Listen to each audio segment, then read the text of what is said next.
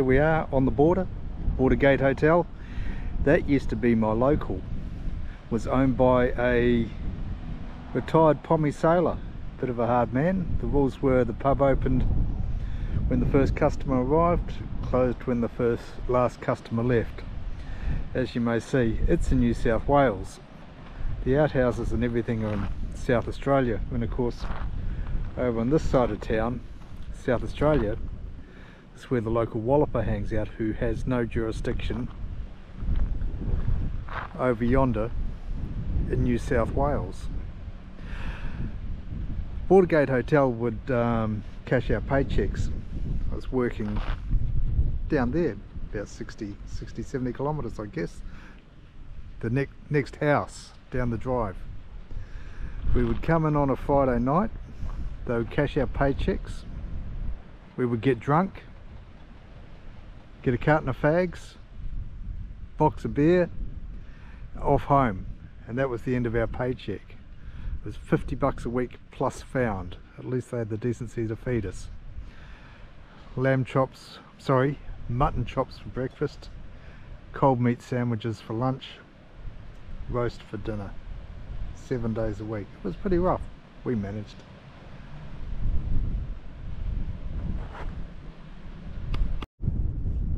Over yonder is the Cockburn pub, South Australia.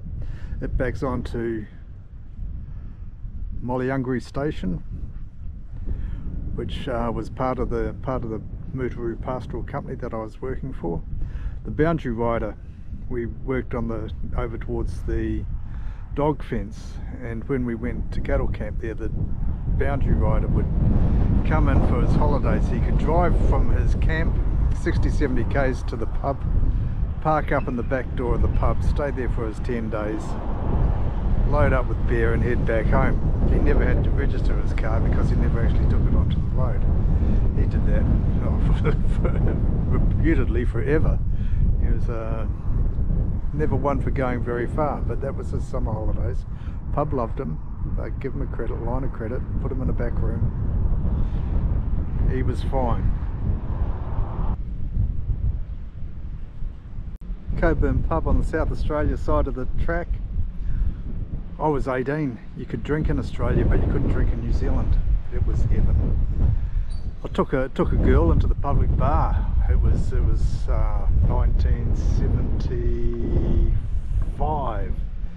It's not quite the right thing to do. So we got sent down to the lounge bar bit at the back, which was just an extension of the main bar with a screen. But we did what we had to. I think they'll just be happy to see you now. They wouldn't care which bar you're drinking.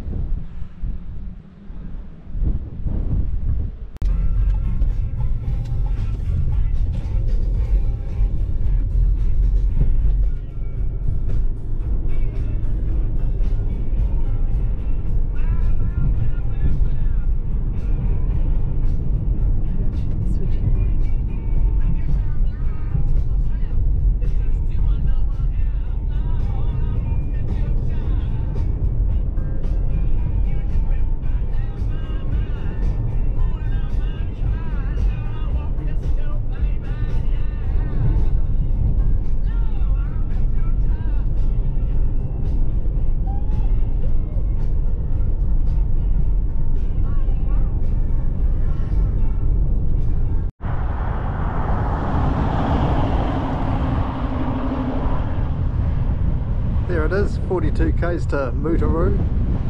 Spent about 2 months I guess working down there. Looks pretty flat, but you go down 42 k's and you're on the edge of those hills. Mutooroo was cheap. It was quite a big station. It's Mutooroo Pastoral Company. It's got 3 or 4 properties. Coming from New Zealand, where we were working on 100-acre farms with 6 sheep to the acre, you come out here and it was 6 acres to the sheep, and the house paddock was bigger than the farm I'd been working on. Up yonder is the turn off to Mutooroo. You don't know why they didn't just make a straight road, but somebody in their wisdom decided we needed a dog leg. Mutooroo was sheep. Actually, this is Mutooroo up onto this boundary fence here, and then Mollyungaree just keeps on going.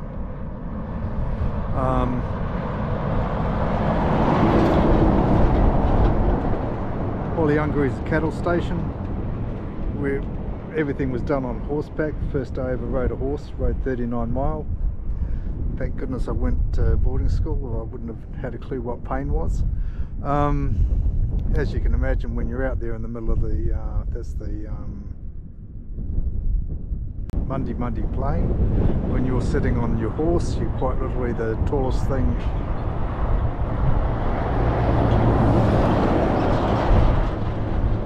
thing there is, and you've quite literally got a horizon of 181 degrees of arc, which is coming from New Zealand, where such a thing is quite impossible.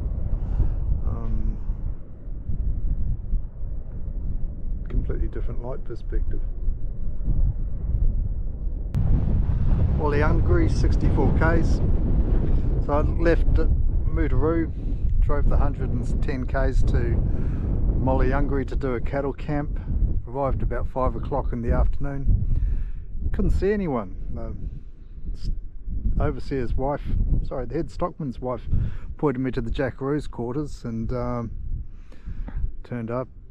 Lots of cars, utes, Chevy utes. They were very popular, and yeah, dogs, and yeah, it's definitely the place.